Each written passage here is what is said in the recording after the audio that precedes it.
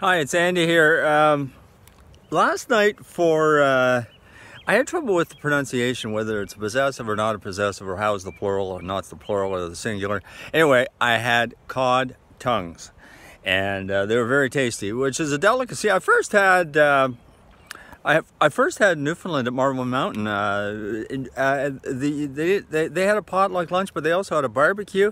When I came through the finish line after the first run, they gave me a hamburger and said, "What would you like on top? Would you like some cod tongues?" I went, I guess so. So it was really tasty. I ate it on the chairlift. Boy, I did like 3 inspections that day. They were so good.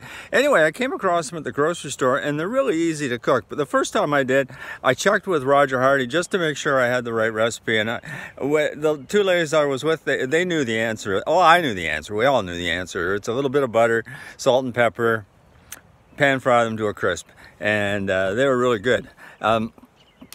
So I made them again last night, and they were really tasty. So here's how you go about making them. And my footage from last night was interrupted. Anyway, first of all, you clean the cod tongues. They're about the size of a hamburger patty, a small hamburger patty.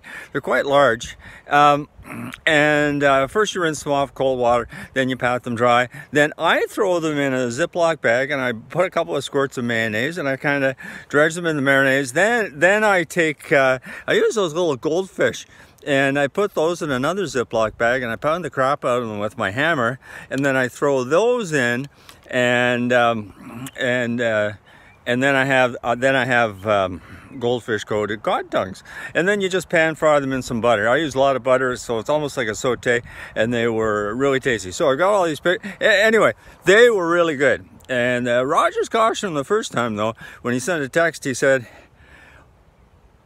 "Be careful, if there's ladies around, don't eat too many." And I didn't know what he meant. And then the next text came back and said, "Or eat them all." Anyway, that's what I had for dinner last night. And you can have them, they're like a lobster roll kind of. You can have them with potato chips, or I had them with pub style coleslaw, which is really just creamy Saint Hubert coleslaw by a different name. Anyway, I hope you're having a nice day, and that's how you make cod tongues.